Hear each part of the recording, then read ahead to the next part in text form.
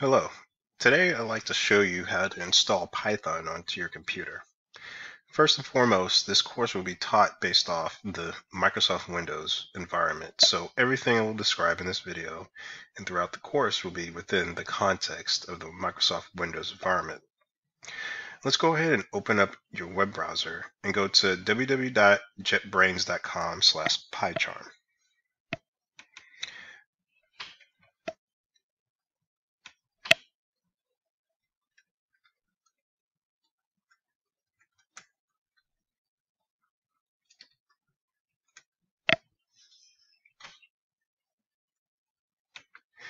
And let's go ahead and close out the cookies pop-up.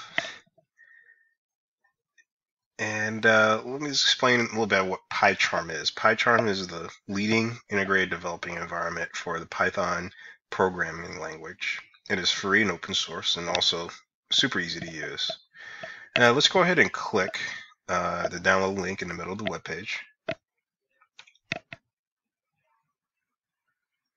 And then click the link for download under the Community tab.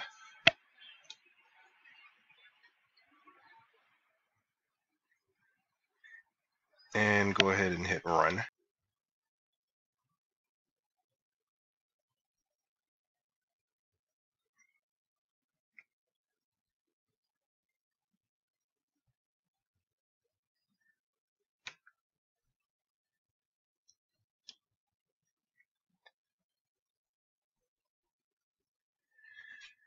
And the Python executable file is going to start loading, and hopefully your antivirus software picks it up and you tell it yes, it is good to go to run.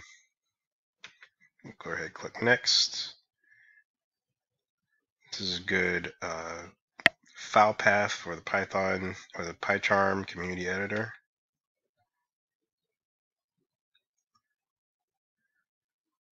Go ahead and install a 64-bit launcher. Association will be .py, and in your open folders is projects.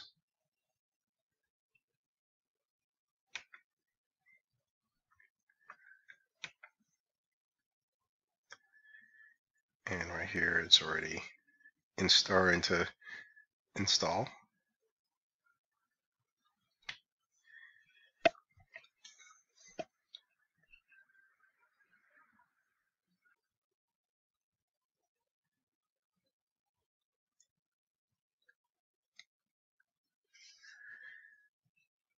All right. Now that we've finished, we'll go ahead and click run on Pycharm.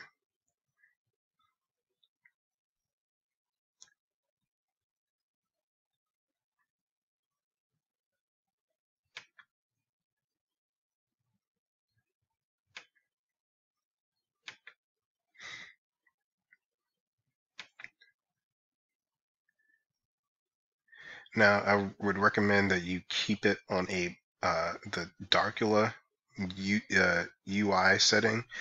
It just makes it easier to see what you're typing and the different things that the Python interpreter is going to highlight for you.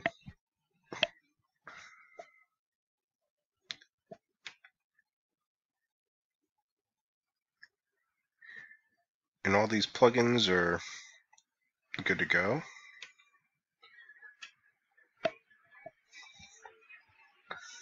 And let's go ahead and try to start a new project. Well, something that you're going to notice that we just don't have is an interpreter. And you need to choose an interpreter for Python to work. So now that we've installed Pycharm, you also need to install a Python code interpreter. Python is an interpreted language as opposed to languages like C++ that use a compiler that produces machine code. Python produces code that uses a program. We'll get into what that means later in the course. But for now, let's go ahead and go back to our web browser. and go to https://www.python.org. Now that leads us to the Python Software Foundation's website, which is a nonprofit foundation that supports Python web development. Now let's go to the Downloads tab, and the first thing you're going to see is Download for Windows. And currently, the most current Python interpreter is 3.8.1. Let's go ahead and click that. And let's go ahead and run that script.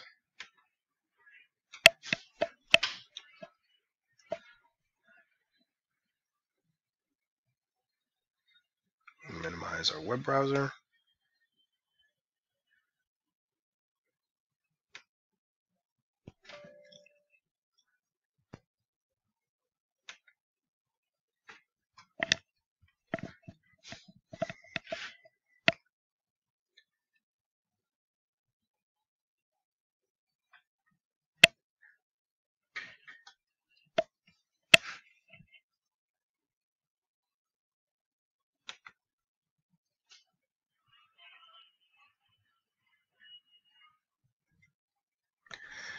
All right, here it says that our setup was successful, and we can go ahead and close this installer tab. In the meantime, I had already closed the Pycharm developer tab, so let's go ahead and open that back up.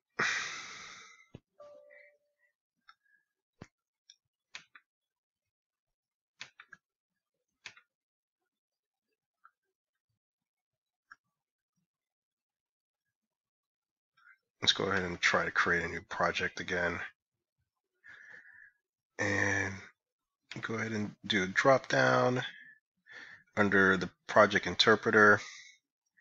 And as you can see, we already have our Python 3.8.1 interpreter already selected.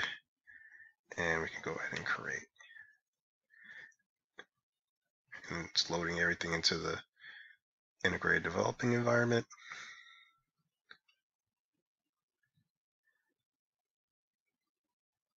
And loading up all of its tool sets into the environment. Now, if you have an Apple machine, if you have a Mac OS, you don't need to do any of this.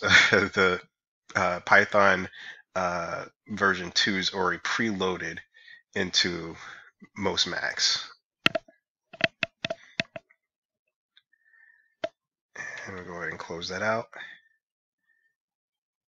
And now we're set to go. We can go ahead and start a new file by right-clicking the untitled project, click New Python file, and we can go ahead and start coding.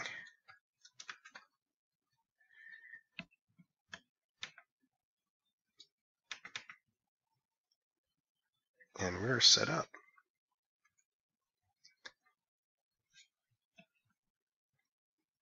So that concludes today's tutorial. I'm looking forward to the rest of the class with the entire class. And if you have any questions, please feel free to email me, contact me via Canvas, or what have you, or set up a private Zoom call for me to walk you through the steps. But hopefully this video was comprehensive enough to show you everything you need to do to set up Pycharm in your Windows environment. It's only slightly different for Macs, but I highly recommend that you all get access to a Windows machine so that we all have the same development environment, or have access to the same developing environment moving forward. And that's all I have for you guys today. Thanks.